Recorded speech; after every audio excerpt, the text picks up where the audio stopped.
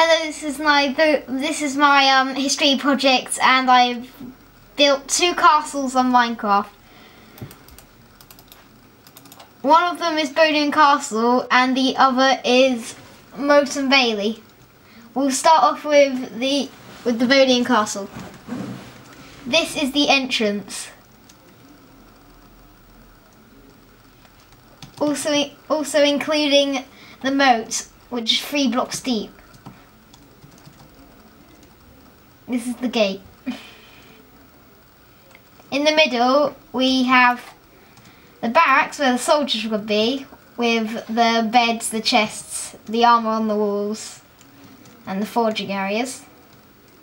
In the next room is the throne room, where the king would sit, and there's a cat called Jiffy.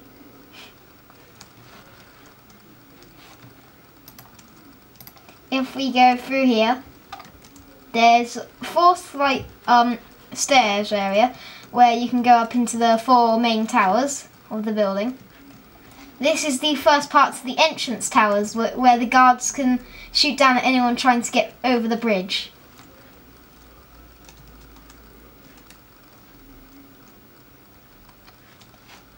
On the 3rd floor we have the very top of the wall. You have a good view of the area. Sadly you can't see it that well without crouching. This is what the towers look like from the inside and the top. There's a big view here. The main 2 towers at the front have a flag at the top, as you can see, the English flag. And then if we go to the very top, it has an even better view. Sorry about the things in front of you. There's things I built earlier. So when was Bodiam Castle built, Elijah? These types of castles were used between the 14th to 16th century. This castle, in real life, was built in 1385 by Sir Edward d'Allian-Grige, a former knight of Edward III. With permission of Richard II, it was built to defend the area from French invasion during the 100 Years' War. Next we have the Moat and Bailey Castle. Don't know if I'm saying that right.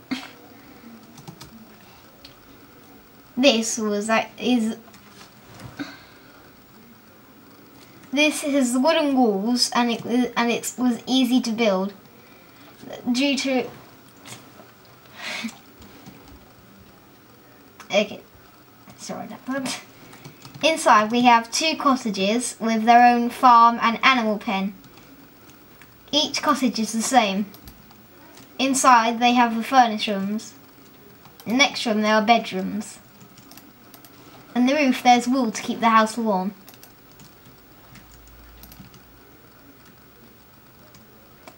And this part is called the Bailey. Up here is the moat. They can look out of this part to see the surroundings. There are 3 floors to this moat area. On the 2nd floor they get a higher view. At the very top, where the guards usually are, you can get a whole big view of the area around you.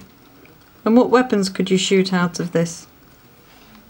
Arrows and bows, probably. And who introduced Moat and Bailey castles to England? The Normans introduced the design into England and Wales following their invasion in 1066. Moat and Bailey castles were brought into Scotland and Ireland and Denmark in the 12th and 13th centuries.